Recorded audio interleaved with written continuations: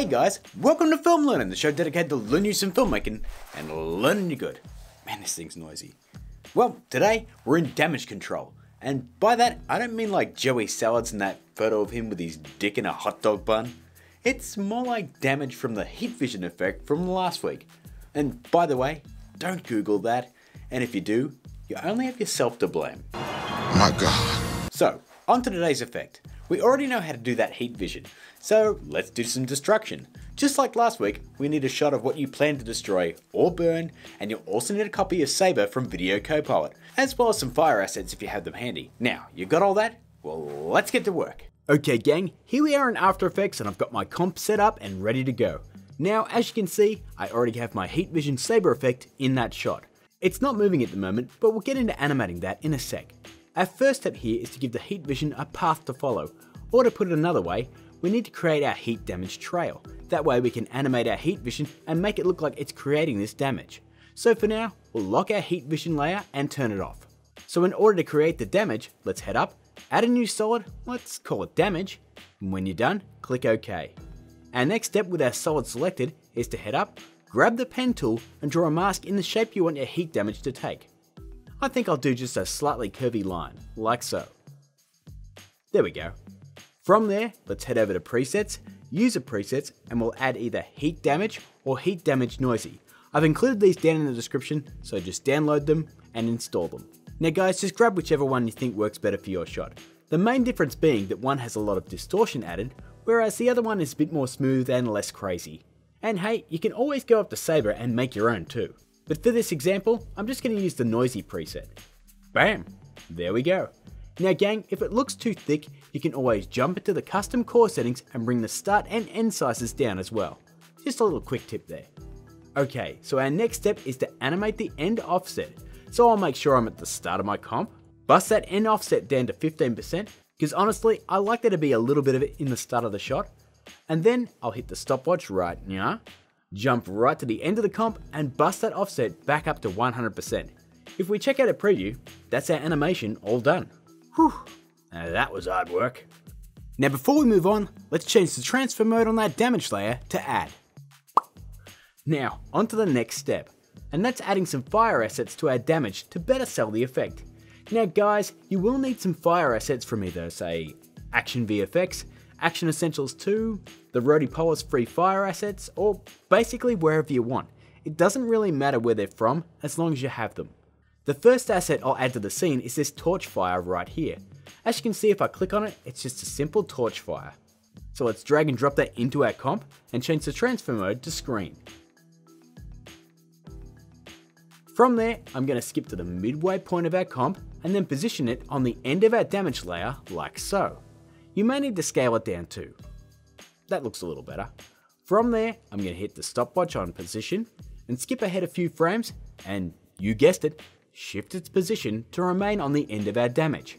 When we get to the end of the comp, we'll make our way back down, shifting that position until we get to the start of the comp. Now guys, the reason I started in the middle of the comp was simply to get a better idea of where I wanted that position to be. Now when we're done, we'll just turn on motion blur for the comp and the layer, and as you can see, we have that little fire element stuck to our damage layer. I know it's not much, but adding real fire to this really helps to sell the effect a lot better. Next step, sparks. So if I click on this clip from Action Essentials 2 called Welding Ceiling 01, you can see I have these welding sparks, and guess what? We're going to animate them the exact same way as our fire. Move them into position on the end or around that area. Hit the stopwatch on position and maybe rotation if you feel like it, and just follow along. Not necessarily frame by frame, but just making sure it sticks to its position. And just keep going until we're all done.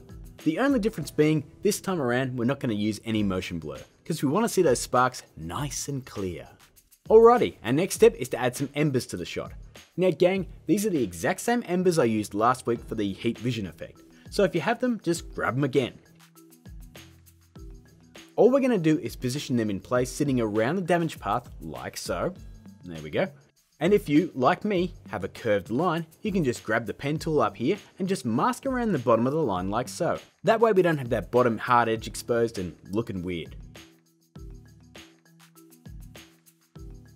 And if you like, you can also duplicate those embers, scale them up, and just jump up to effect and add a quick camera lens blur like so.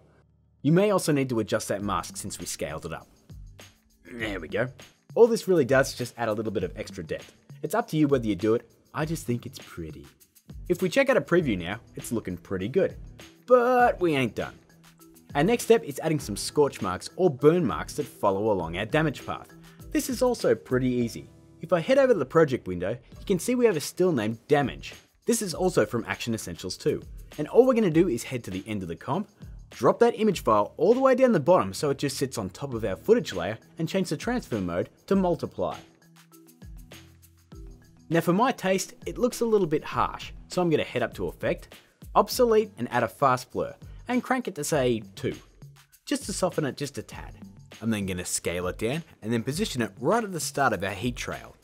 From there, I want the burn marks to last the whole damage path.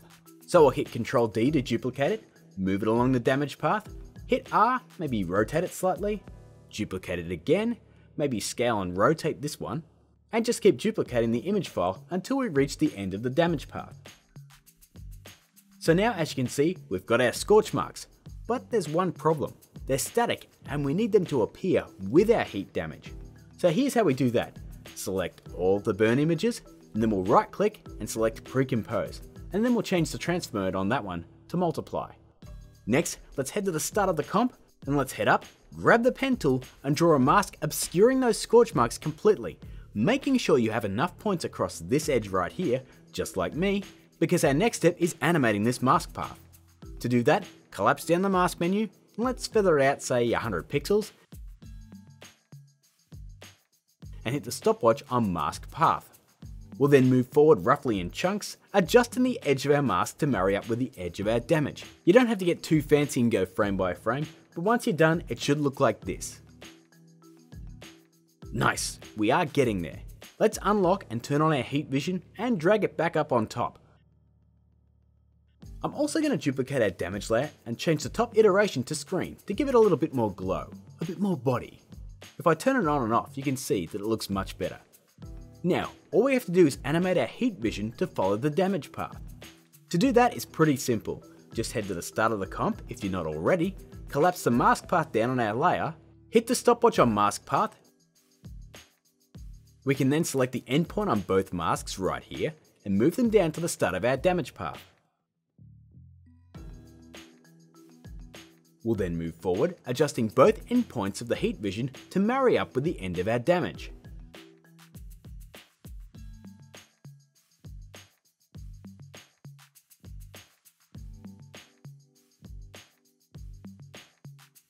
And if you've done it correctly, it should end up looking like this. Now, just like with our damage layer, I'm also going to duplicate our heat vision layer just to thicken it up a bit. Much better. Now gang, our last couple of steps here are just cherries on top. You don't need to add them if you don't want. The first of these is a light raise at the point of the heat vision hitting that wall. So let's head up, add a new adjustment layer, head to Effect, Generate and add CC light raise. We can then hit the stopwatch on center and just follow that path once more. Jeez, I'm sounding a bit like a broken record at this point. And if you want to add a little bit more of a blowout, you can totally crank up that intensity too. But I think I might just leave it as is. Finally, I'm embracing lens dirt a little bit more and more, as it adds a cool glint to your shot that otherwise isn't there. And it just so happens actionvfx.com had a bunch of them to download for free. So if you like, head over there and check those out. So I've got one of those dirt lens stills in the project window. So I'm just going to drop that on, scale it down and change the transfer mode to add. I might also grab the pen tool and draw a rough mask, limiting it so it only takes up half the frame, just so it doesn't overwhelm the shot. As always, don't forget to hit F and feather it out a crap load too. Now you may have noticed my shot was moving, and to do that, all I did was select everything, pre-compose it, and then I scaled it up a little bit and animated the position like so.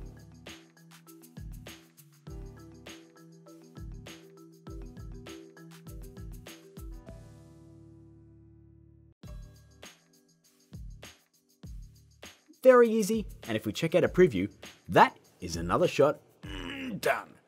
Now before I go guys, I just want to explain how I made the smiley face in the final teaser shot, because it's easy. All I did was skip any animation of the layers. That's it. all the steps are exactly the same. You can feel free to add some more smoke and fire elements to this shot to sell it better, but at the end of the day, it's your shot and I ain't your mama. Add up all those steps and you get something like this.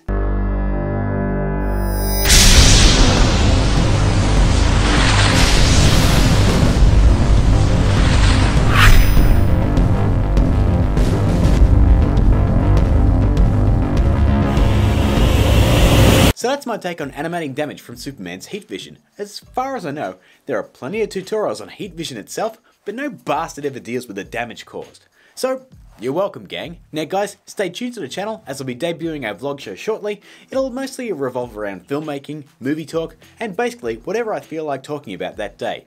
It'll be a little more informal than Film Learnin, but I'll also talk about it more when it launches. It's really just a way to interact with you guys a little more and talk a little more about everything that goes on in this big old room. As always, gang, if you enjoyed the episode, please like and share it. If you're new, give that subscribe button a high click.